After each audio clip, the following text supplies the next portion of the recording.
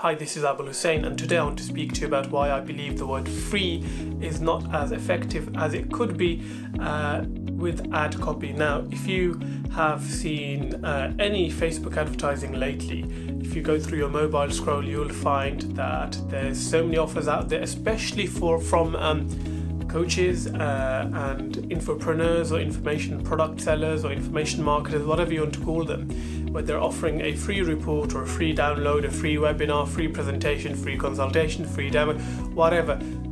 Your whole feed is full of free, that to a point people are now skeptical of free. It's become a bit of a dirty word, whereas previously when you offered something for free, when you're doing direct mail, for example, where you solely have the prospect's attention, free worked like gangbusters. Here, because we are seeing so many free offers, we are becoming slightly immune to the word free, that our guards are really up. When we see something free, we know they will try to pitch us something at the end of the presentation or the webinar. So I'm not saying don't use free, however, I would say that free is probably not the most powerful word in copywriting these days, especially if you're writing copy for Facebook.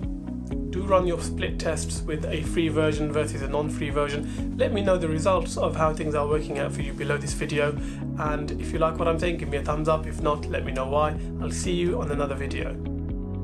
Hey, this is Abul. If you enjoyed this video, please subscribe to my channel and do share the content with your networks. Now, if you're looking to grow your agency to 6 figures and beyond, I would like to invite you to our community of SMMA and digital marketing agency owners. The link is below this video, and I shall see you in there.